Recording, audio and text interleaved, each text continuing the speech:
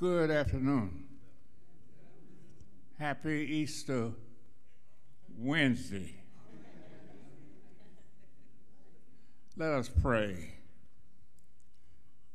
Almighty and everlasting God, we gather again here in this sacred space to lift up your name, to glorify your name, and to thank you for all that you have done for us. Most of all, we thank you for what you have done for us through the life and work of Jesus Christ, your Son, our Lord,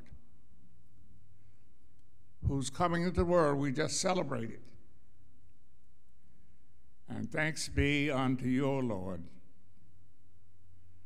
the glorious day with its brightness, with its sunshine and hope, still fills our heart today. And so we give thanks to you for Jesus Christ. We give you thanks for the church that carries on, that continues to lift up his name, even in these dark times. And now, Lord, we pray that you would bless our gathering here today to study your word. The word is printed in the book only point to the word made flesh in Jesus Christ. Thanks be unto you, O Lord. Thanks be unto you. Amen. I don't know about you, but I'm still on a high, a spiritual high, from our celebration of Easter here in this place. I'm still on a high because of the sermon when it was still dark. It was one of those sermons that stays with you and reminds you, that reminds us who believe in the Lord Jesus Christ, that no matter how dark the hour, we do not need to despair, for morning will surely come.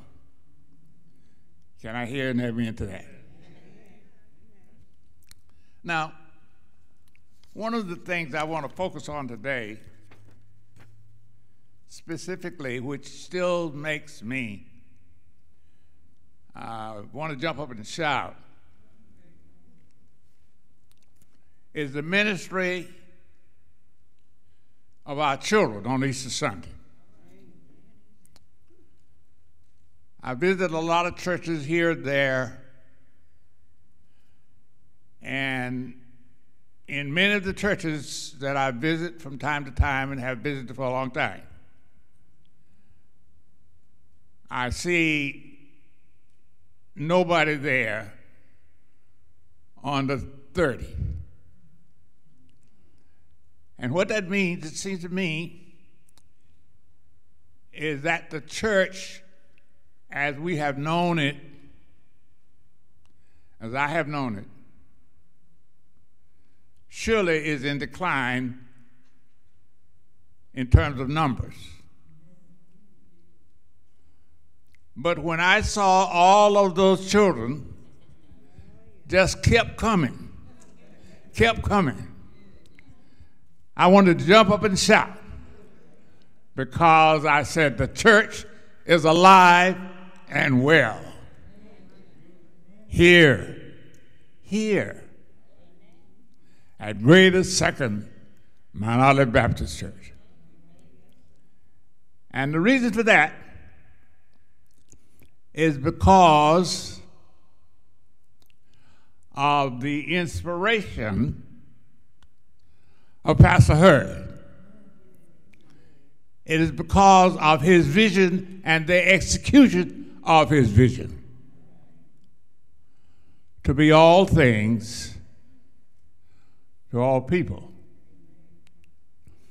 I don't know whether you noticed it or not, but Pastor Hurd takes special attention, pays special attention to the children of the church. And what is even just as great is that the parents of this church know how important it is to train up a child in the way the child should go. And I want everybody here to give a hand of praise to the parents for that program to come off as well as it did. We got some good, God-fearing, God-caring, loving parents in this church. And all of the parents in the church do not have biological children. A lot of the parents in the church don't have any children in the church, but they are doing the work of parenting. And that's one of the missions of the church, is to parent the children. I'm going to get back to the scripture in a minute, but I have a little poem that I put together, and it's going to appear in my book if I ever get it finished. And it goes like this. And I'm taking the role of the newborn child.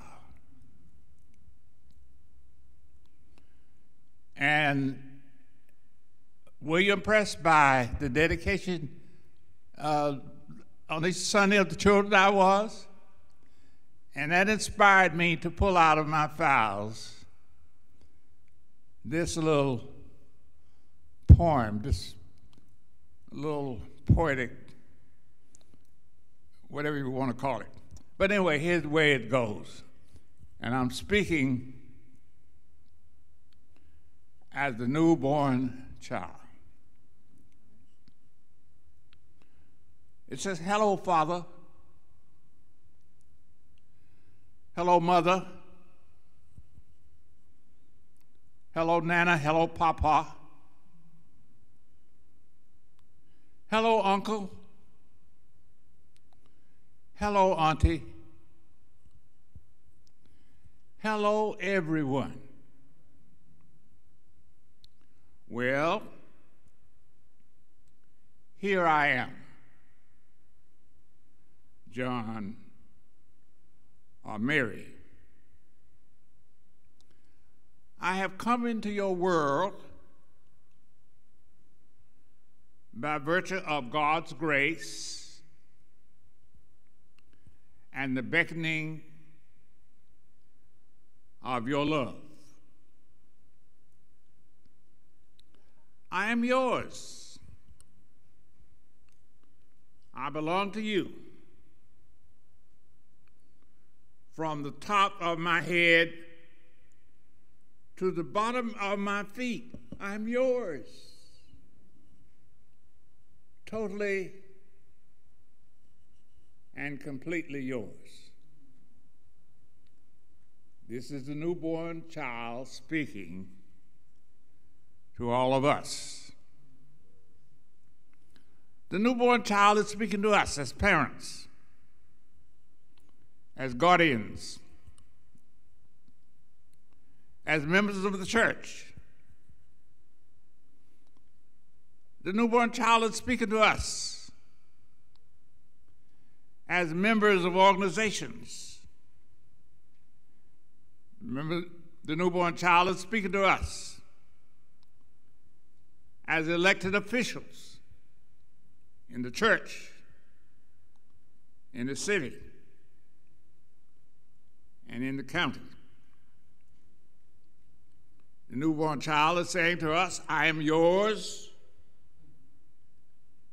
totally and completely yours. I am your blood, your bone, and your flesh. Therefore, my prayer is that you teach me by precept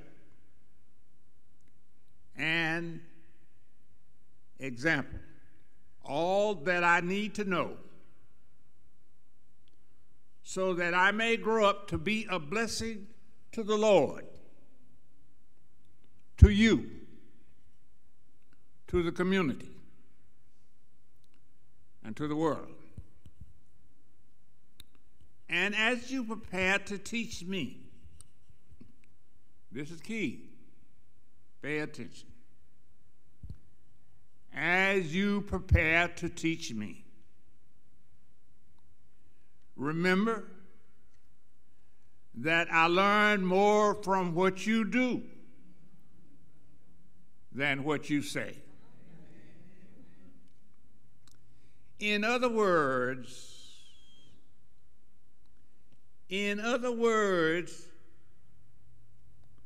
I would rather see a sermon than to hear one. Amen?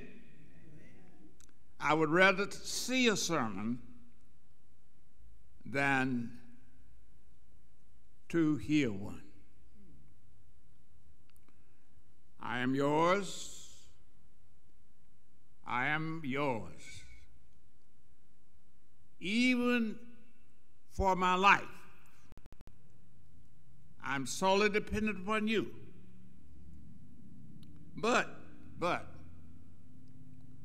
only for the seasons of my infancy, my childhood, and youth am I so dependent upon you. Only then are our lives so intertwined and connected. On the other hand, after all has been said and done, I'm separate and apart from you. I'm unique in the universe, as unique as Twin Peaks on a mountain in the Rockies, as separate as flakes in a snowball. As in the game of chance, so also in the proper rearing of a child. It is vitally important for participants to know when to hold and when to let go. You may share with me your dreams and your hopes, but don't impose them upon me. I got to be who I am, who God called me to be. So help me, therefore, learn what I need to learn in Sunday school, in church, in Bible study, and by the example you set before me. To be my best self, to be the person that God called me to be. You must let me be what God called me to be. And I believe that everyone who God ushers through the dangers of the birthing process, has been chosen by God to perform some duty like no other, better than no other, if for nothing more than to be the best school teacher or the best social worker or to be the best deacon or the deaconess, whatever God has called me to be. That is what I will be. With your guidance, with your prayers, and with your patience. Remember, I'm but a child. I know nothing save what I have learned from you. The Bible says, train a child. How do you train the child? You train the child by taking the child by his or her hand and lead them in the places that they need to go to be enriched spiritually, to be learned in school by dedicated teachers. I remember years and years ago, you wouldn't hardly ever see children in church without their parents. But today, too many parents will send their children to church, to Sunday school, and all things related to religious training, and they will stay at home. This has to change. I don't know how, but as I said, children learn more from what they see us doing than what we tell them to do. And I want to make a special appeal to you, to the daddies in this congregation, to the fathers in the congregation, and to those who may be listening virtually. Your role as a parent cannot be replaced by a PlayStation or any other kind of gadget that you place in the home while you are out in the streets doing whatever it is you're doing. Our future depends upon it. Our future is dark if we do not bring up our children with a reverence for God, the maker and creator of all things and all the people of the earth. How many weekends have you lived in recent times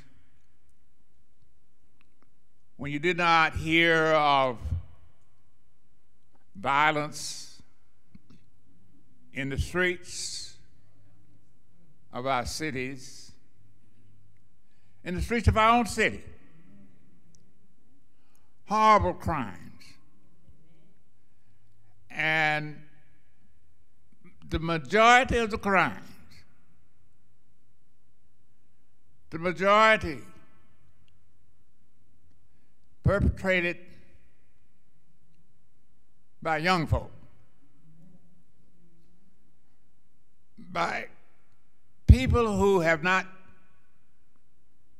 been nurtured in the faith that Jesus Christ is Lord, and that there is someone above even mama and daddy. What I tried to do for my children, and I'm sure you tried to do the same thing, but we just have to keep trying. And we have to keep taking responsibility for other folks' children. One of the members of the church told me he was driving down the road and he saw this young fella. He was just leaving church. And he picked it up and gave this young person a ride. And he thought he was dressed a little too casually to have gone to church. And he started talking to him about, where do you go to church? I don't go to church. And he was a little bit taken aback, but not necessarily, because there are so many kids around this church and around every church who do not go to church and have nobody to encourage them to go. So he did like I do. Everybody I meet, I invite to come over and to share the olive experience, children. But the point is that I'm trying to say is we really have to get serious about bringing up the children. There is an old saying that comes out of our African background. And this is what it says. It takes what? A village to raise a child. And it does. Now, I'm going to tell you how old I am, because you already know. But I grew up at a time when every adult was my parent. And if I misbehaved because I thought Mama and Papa was not looking, then I got a real surprise when I got home. Now, people say, well, if you speak to one of the young folk out there, they'll cut you off. You know, since I have been here in this church, I saw a group of young men. We were going to dinner at one of the restaurants. And there was a bunch of them, you know, and I went over and said hello. And they looked at me up and down and say, hello, Pops. And I said, okay. Hello. So I started a conversation with them. I was not afraid to speak to these young men, so I told them about the church. As a matter of fact, they said they were coming to church. So I looked for them. Of course, they didn't come. But the point I'm trying to say, the point I'm trying to make, is let's don't give up on our children.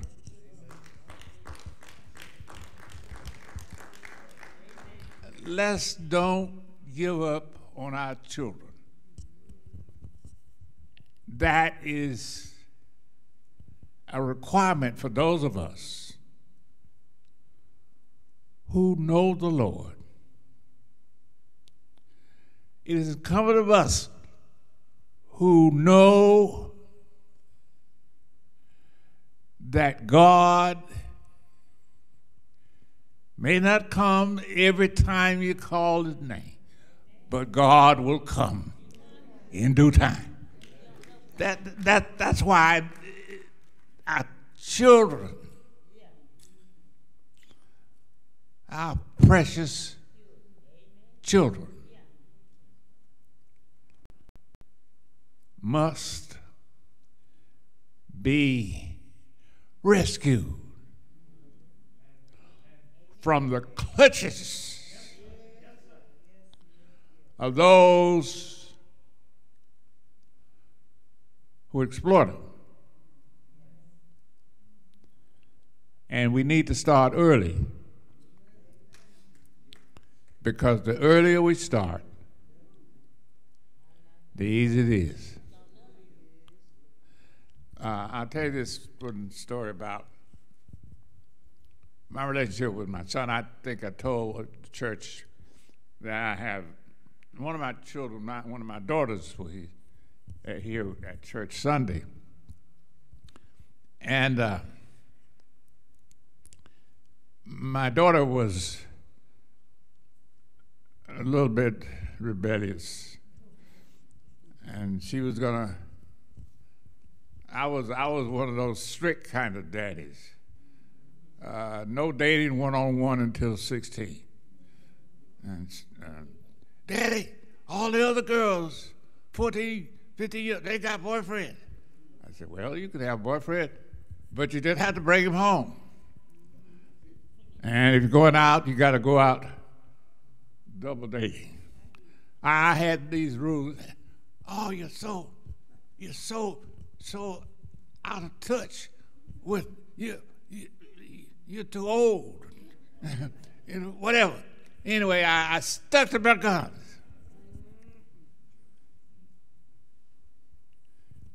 And finally she said to me one day, she said, no, Daddy,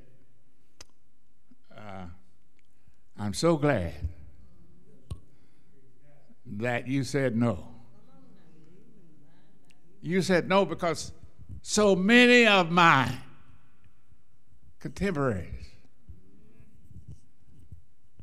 they have fallen victim to all kinds of things. But all I'm trying to say, don't give up on your children. I haven't given up on my son, and he's 60-something.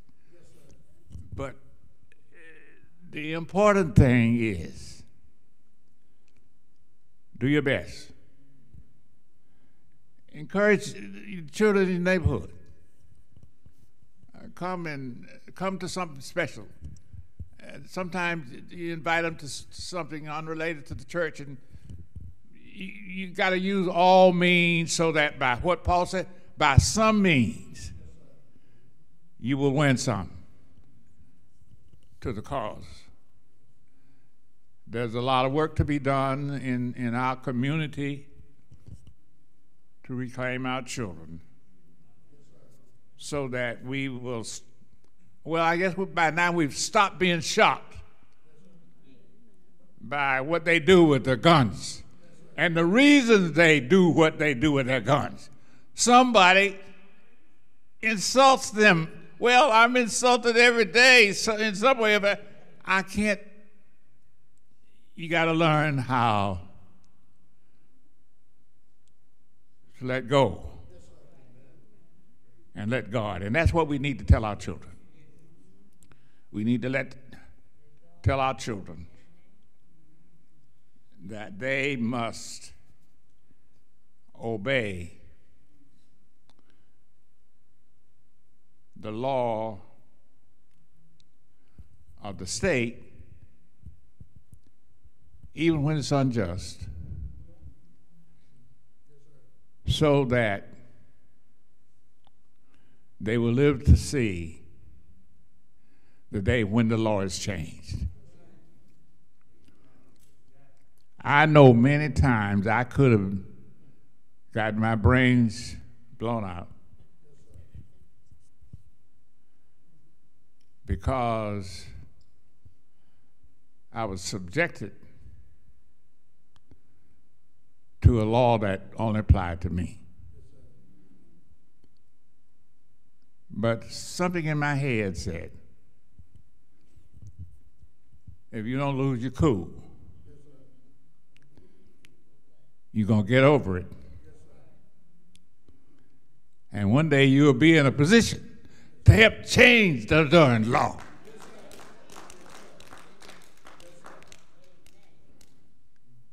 Here's what my My daddy told me, it took me a long time to understand what he was saying. He said, this is what he said to all of us boys growing up in Ku Klux Klan territory.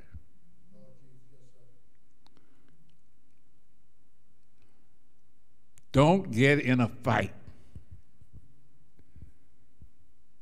that you don't have any chance of winning. Not now. And he had this way of saying, using colorful language. He said, when you get in a fight that you can't win, you're only making the frog fat for the snake to eat it.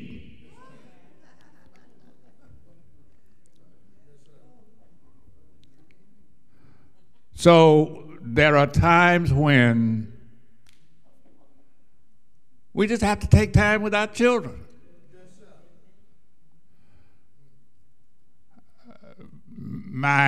One of my children came and said, well, the teacher doesn't like me. I said, well, what did you do to make the teacher not like you? Well, I really didn't do anything. I said, oh, I know teachers. Teachers teach because they like their children. They love their children. I know teachers because I've had some of the toughest teachers, but they were tough on me because they loved me and they knew I had to get something in my head in order to make it through life. So I stood up for the teacher. And one of them in particular was the one of his son. She now runs a corporation because I took the side of the teacher. So, what am I saying? Train up a child in the way that he or she should go. And when they're old, they will not depart from it. Now, that's not always true. Not always true. But even Jesus could not save all of the disciples that walked with him and talked with him and slept with him and shared life with him. He couldn't save them all. But I promise you, my brothers and sisters in the faith, if we train our children, and all the children in the neighborhood belong to you and me, and Pastor Hurd understands that, and you here at this church understand that. I've come to know about the volunteering you do.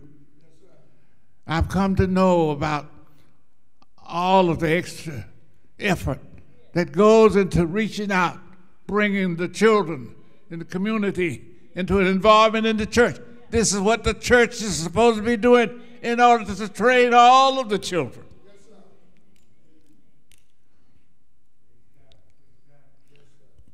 And maybe I was impressed Sunday by the children ministry. They had a little bit of everything for everybody, including a little rap. Did you get it? Did you get it? I said, wow. I hope this service was, I know it was out on, the meeting, but I hope so many young folk who say things like, well, Daddy, I don't want to go to church. Those old folks, they ain't got nothing for me.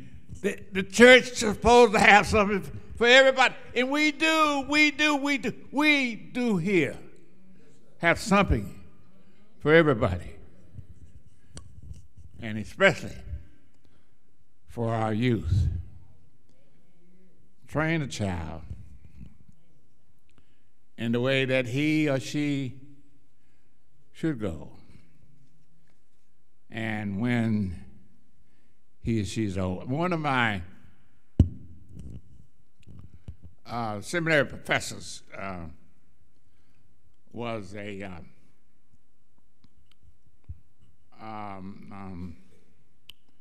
I forgot now. He was from one of those Scandinavian countries. Niels Ferre was his name. And this was back in the 40s or 50s when one of the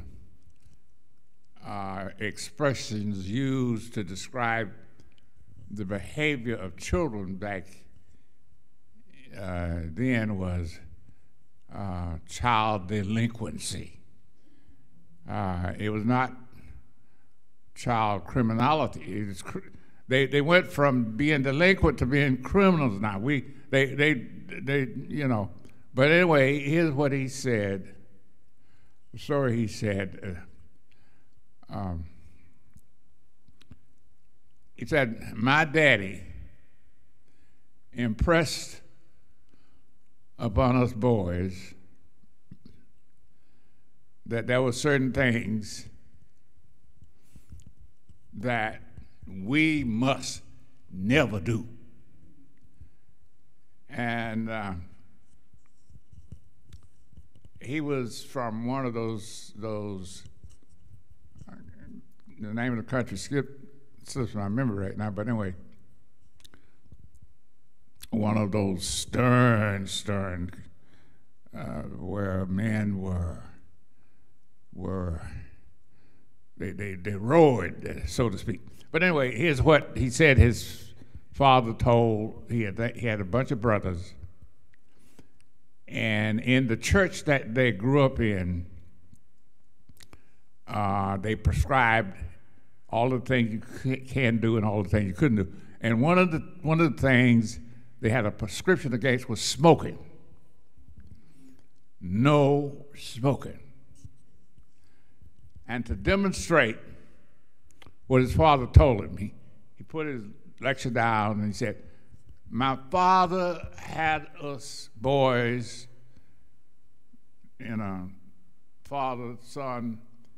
He said, if I ever catch you smoking, he said, I will wring your necks like your mama wrings the neck of a chicken. Now, but the point is, he said, we believed it, and none of us ever smoked. Sometimes you have to put a little fear. That's a little reverence. Tell this story. This young lady told me she was her daddy's girl. And one day she and her mother got into some kind of dispute. And she was giving her mother a piece of her mind. And she said, my daddy was in the other room. And when he heard what was going on, he came in the room. And I thought he was going to take my side, because I think I was right. But this daddy that I know loved me, I was his girl.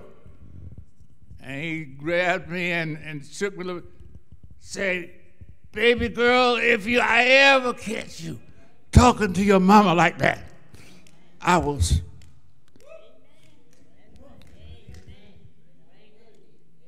We must bring up the child in the way that he or she must go. Otherwise, we don't have a future. I heard a report the other day that said, more and more America is losing members of all churches,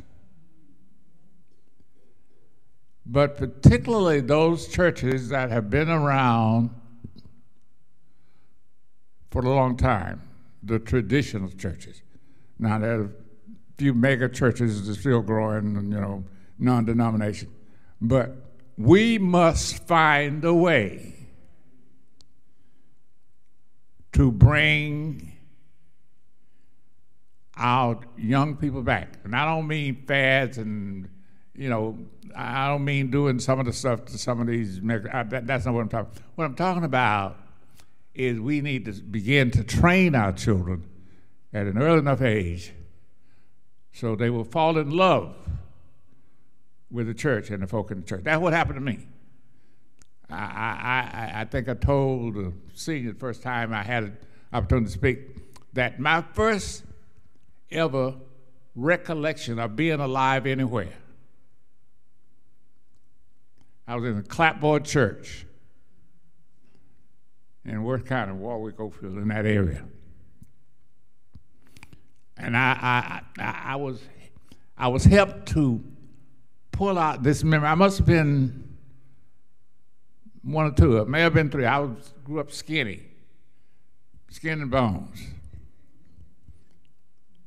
But I remember it well. It was cold, and there was a pot-belly stove. And they had a way of moving over so that the last person to come into church, come out of the cold into the church, they automatically move over to the next seat. And I remember it well. This day, when my mama came into church with me in her arms,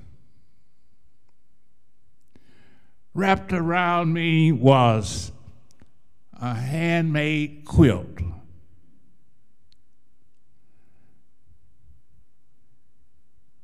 It had been handed down. I was the last, I don't know how long, how many of my siblings, I'm the last of 13. But my mother's arms wrapped around this quilt. So you may say that I was practically born in the church. I became alive in the church. That's why the church is so important to me. And that's why it's so important to you. The church has nurtured me. The church has given me ground on which to stand when I was sinking. It's because of the nurturing I received in the church as a child. So let us be aware of how important it is to bring up children with a consciousness of God.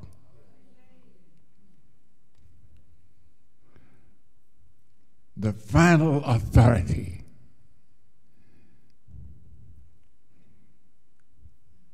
is not mama, papa. The final authority is God.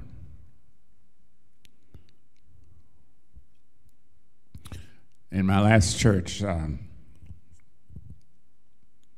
of my members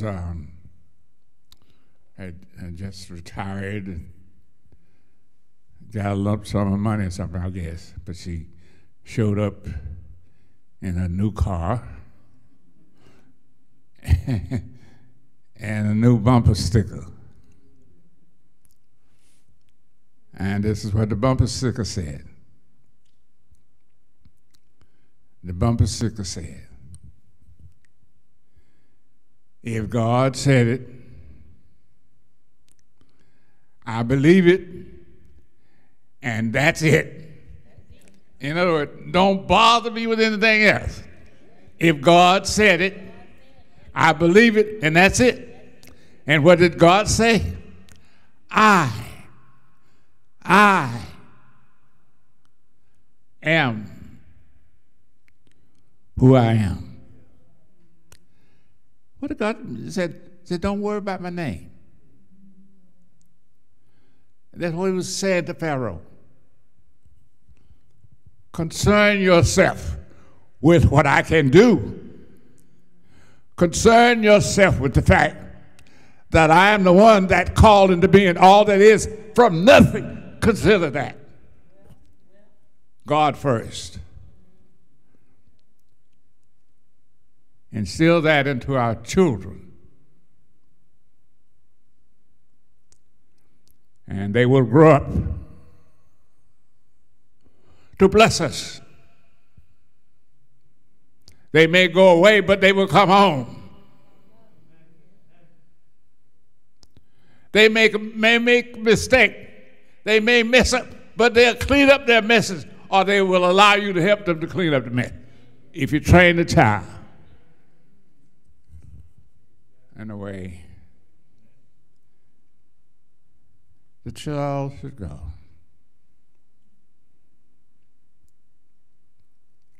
But don't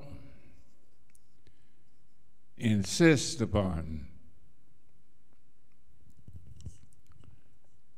doing the same things in the same way with negative effects. I know some people say, well, I don't want no drum, no guitar, no this, no that. But whatever we need to meet people, all people, at their points of need, I need you to recognize my talent, whatever it is. And that's what pastor tries to do here. No, that's not what he tries to do. That's what the pastor does. He let young folk take part. Let the young folks sing their own songs. That was a beautiful rap. There are not too many Baptist churches that would allow somebody to rap. Pastor heard way ahead. Bring them in. Take their art. If they can dance, let them dance. In the church. In the church. David danced before the Lord because he was happy. I feel like dancing sometimes. I do. I mean, when you see me holding myself like I'm trying, I can't. My knees are too wobbly to be shouting, but sometimes I feel like it.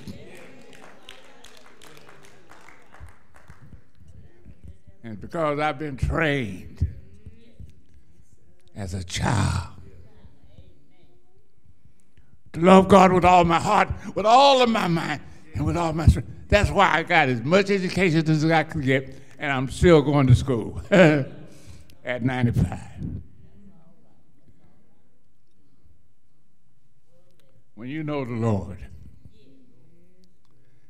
you ain't scared of nobody. And my baby girl daughters always tell me, Daddy, you ain't got no business being out and going. You're not even going to church on. What are you talking about? I'm not going to stop living because there's some bad guys out there in the street. First of all, I know God is watching over me. Because he still got something for me to do. Otherwise, he would have called me home a long time ago. Because he knows I'm tired, but I ain't that tired.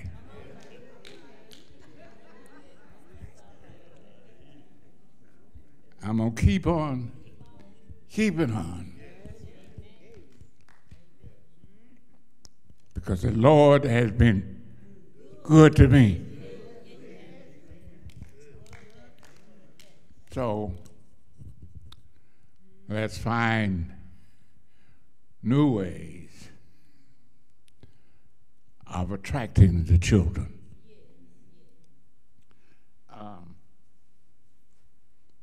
One of the things I did when I was overseas, and to attract children to the chapel, I started a drama club. And one of the plays that I have in my toolbox is a play called The Challenge of the Cross. And a lot of the kids who participated in the play had never come to the chapel before. But I had them to make. That's what the play called for. I was not that creative, but I had them to make crosses of all sizes. Well, that's what the play called for. Make crosses of styrofoam,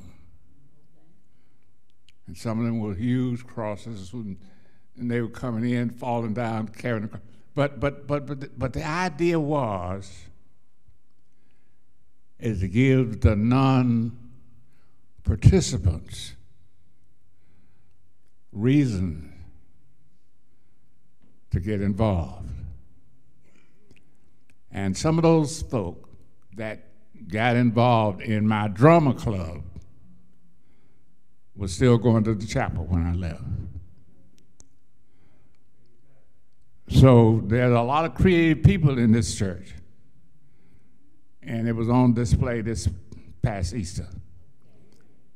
And I want to say, keep on keeping on. For you are on your way. And you're going to take a whole lot of young folk along to take your place. That's what the church is here for. We cannot allow the church to become irrelevant. And what I believe is this: when you train the child in the way that he should go, if he becomes a lawyer, he will be an honest lawyer. He will not, or she will not, take money from the client. If you train the child in the way that the child should go. If they teach school, they will teach school as if every child is her own or his own. They will let that child know that he or she is loved. So many children come to school. They haven't had anything to eat. But it's the church who feeds the children. that speaks well for the church to come, because the child will remember. The child will remember.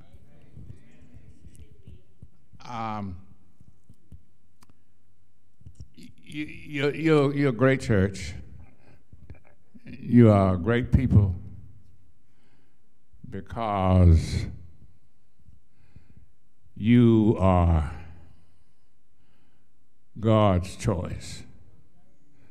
God has chosen you.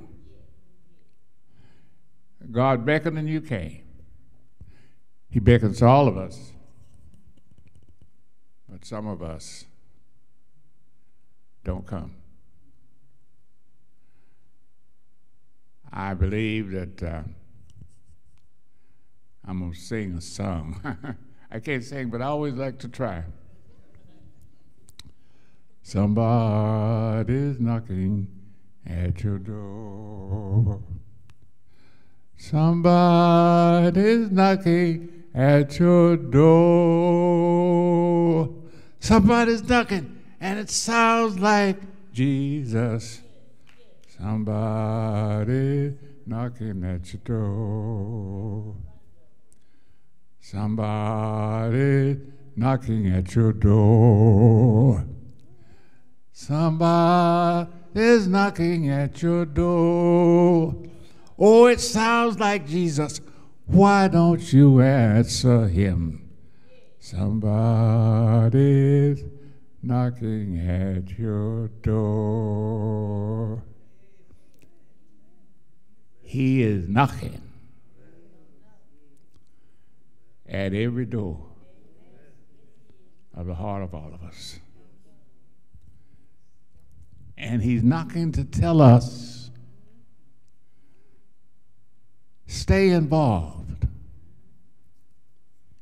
in training the children in this community in the way that they should go. And when they are old, they will not depart from it. I love you. We love each other. The pastor loves us. God loves us. So we're okay. We're okay. Be blessed.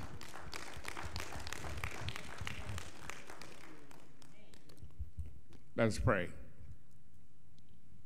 Thank you, Lord, for this day, for this time to share. Now we pray that you would bless the food that has been prepared to nourish our bodies. Bless this and the food and all else to our use and us to your service. We pray now and always. Amen.